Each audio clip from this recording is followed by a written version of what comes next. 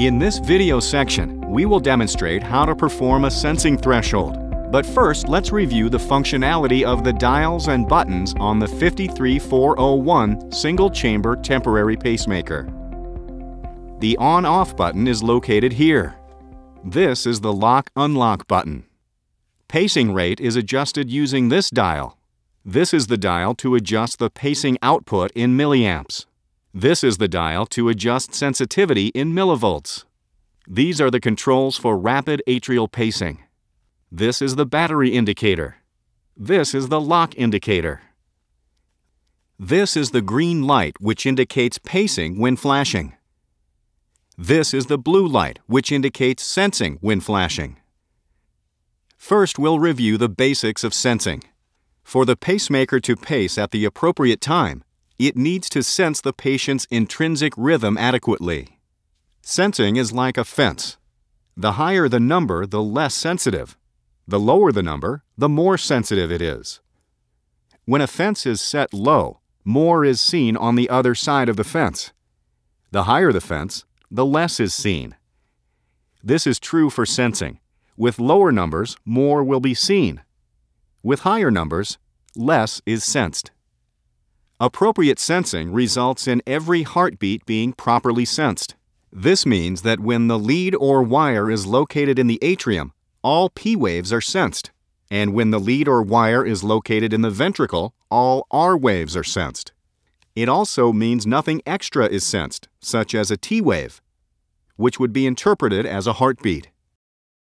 To perform the sensing threshold test, first, turn on the temporary pacemaker without connecting it to the patient lead system. Ensure the patient is connected to an ECG you can monitor during the testing.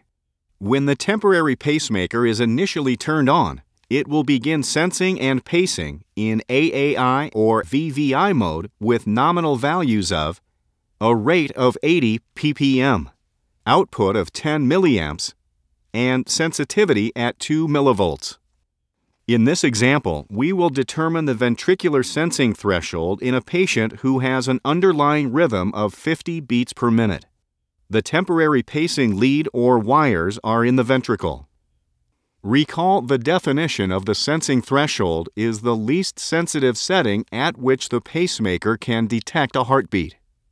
The sensitivity setting allows you to control the pacing mode between synchronous or demand pacing and asynchronous pacing, also referred to as AOO, VOO. Notice the range on the sensitivity dial goes from the most sensitive setting of 0.4 millivolts to a setting labeled async.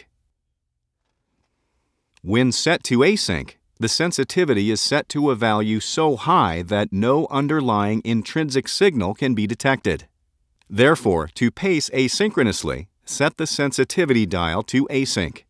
To pace VVI or AAI, the sensitivity setting must be set so the device detects the underlying rhythm. Set the rate to at least 10 ppm under the patient's intrinsic rate. So in this example, we will set the rate to 40 ppm.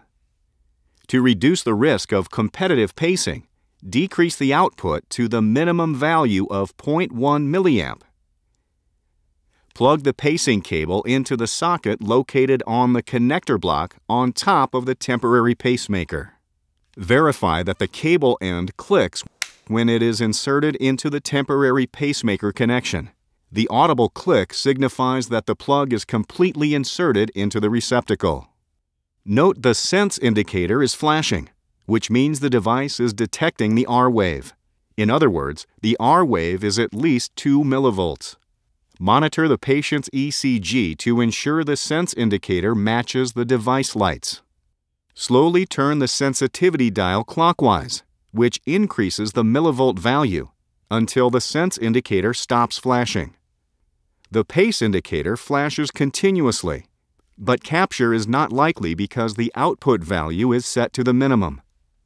Next, increase the sensitivity by slowly turning the dial counterclockwise, which decreases the millivolt value until the sense indicator starts flashing. The pace indicator then stops flashing.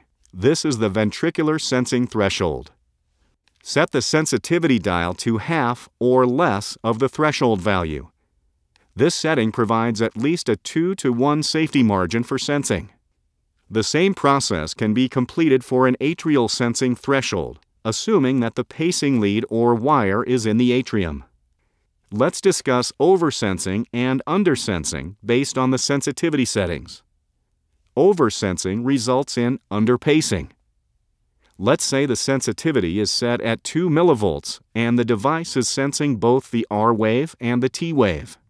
This will result in a pacing rate less than 60 paces per minute because the device resets the timer based on the last sensed event, and the T wave is being counted as an event even though it does not represent QRS.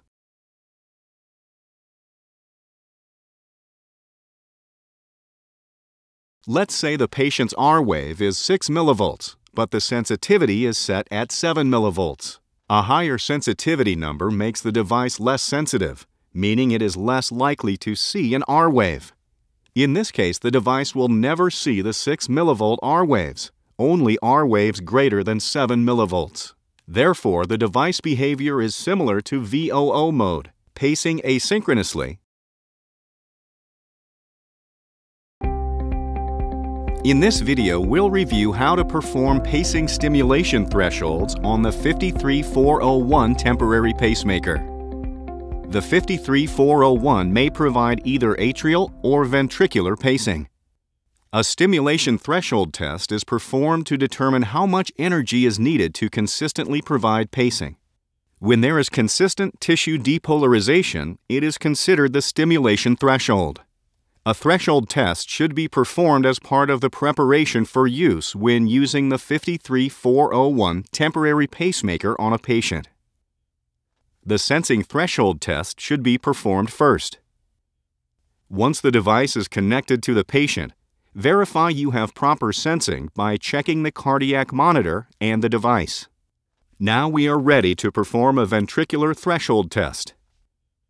This patient has an underlying rhythm. Remember, throughout this testing, you'll want to watch the ECG monitor and the device.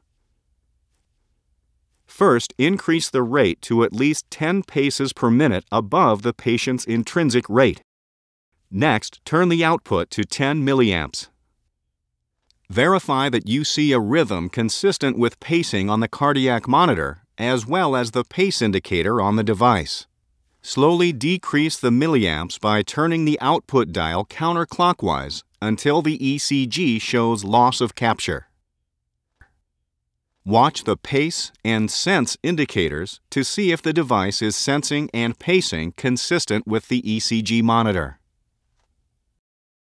Next, slowly increase the milliamps until the ECG shows consistent capture. The pace indicator will flash continuously and the sense indicator will stop flashing. This is the stimulation or pacing threshold. Set the pacing output to a value at least 2 to 3 times greater than the pacing threshold value. Since the threshold is 1 milliamp, set the output at 2 to 3 milliamps.